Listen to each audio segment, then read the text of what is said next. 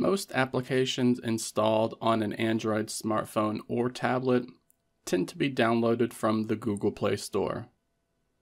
So if you have an app installed and you want your friend to try it out, you simply need to tell them the name so that they can search for it in the Play Store. But what about apps that were downloaded from another source? And what about games that can no longer be found in the Play Store? In times like these, the best option is to share the APK that you have on your device. But Android itself doesn't make this an easy task to accomplish. The APKs of applications that you have installed on your smartphone or tablet tend to be stored in the /data/app directory, but this folder is not accessible unless you have root access. So today I would like to highlight a free application from Google that you can use to share the APK files of Android applications and games that are currently installed on your device. This application is called Files by Google, and it comes pre-installed on the company's Pixel devices.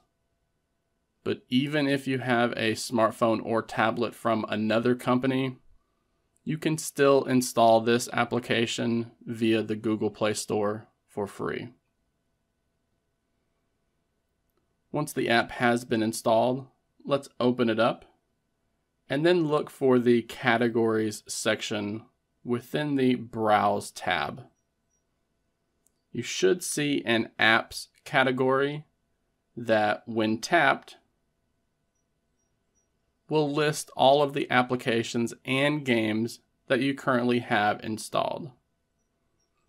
This application organizes these APKs by third-party apps, system apps, and standalone APK files that you have saved to the internal storage. And we can easily extract and share the APK file of any application listed on this page and these tabs.